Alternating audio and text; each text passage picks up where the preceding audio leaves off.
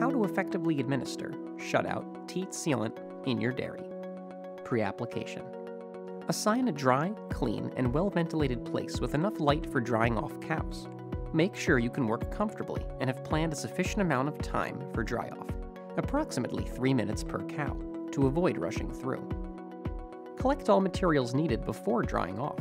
Needed are alcohol-containing teat wipes or disinfectant and cotton wool, rubber gloves, double or triple layered paper to clean and dry teats, a trash can, the dry-off antibiotic and teat seal syringes, teat dip cup, and teat dip. To avoid stress for the animals, handle them patiently and calmly. Make sure the area where cows are going after dry-off is clean and dry, and put fresh feed in the feed bunk to ensure cows will keep standing up for at least 30 minutes after dry-off to allow the teat sphincter to close. Make sure each quarter has been thoroughly milked. Application. Put on rubber gloves and remove visible dirt from teats. Replace or disinfect disposable gloves when dirty. Keep syringes clean and dry. Very cold syringes may be difficult to empty, so they may need warming before use. Check syringe storage and temperature. Should be stored at room temperature, 15 degrees Celsius to 30 degrees Celsius.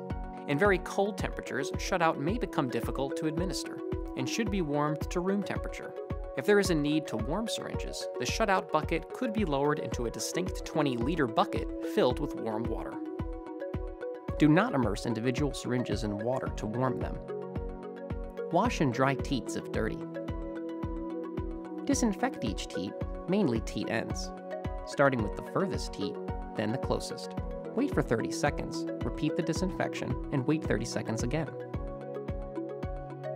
Remove the cap from the syringe by hand. Do not do this with your teeth, as this may contaminate the tip. We recommend to use the short tip to allow for partial insertion in order to lower the probability of new infections, and infuse the tube content into the teat.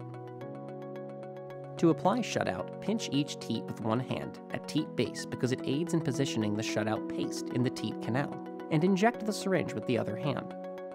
Apply shutout starting on the closest teat, opposite order of cleaning. Leave small quantity of sealant in the teat canal as you remove the syringe.